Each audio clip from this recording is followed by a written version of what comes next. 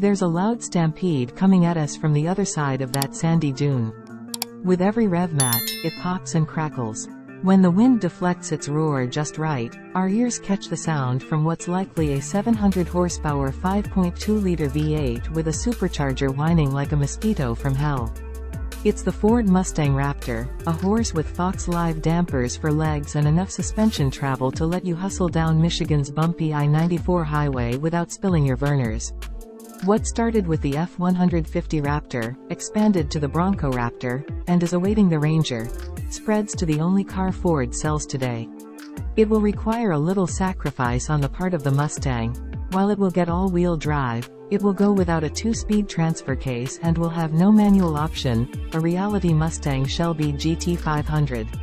Leaping over the barrier of what's never been done before, Ford's Mustang Raptor is all new, though it's certainly lived as a fantasy in the hearts of pony car, and likely Raptor, fans for a long time. Full details have yet to be revealed, but expect more information as we crawl closer to the Mustang Raptor's launch date, which is expected sometime in 2026. The price of the 2026 Ford Mustang Raptor, Raptor R is expected to start around $90 and go up to $110 depending on the trim and options. We speculate that Ford will follow formula that's similar to the F-150 Raptors. It could well start with a base version that adds a significant bump in horsepower over the road-going V8 model, followed up by a Raptor R that drinks from a massive trough of torque.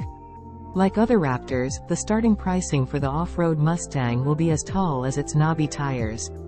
As more information becomes available, we'll update this story with more details about engine, transmission, and performance, fuel economy and real-world MPG, interior, comfort, and cargo, infotainment and connectivity, safety and driver assistance features, warranty and maintenance coverage,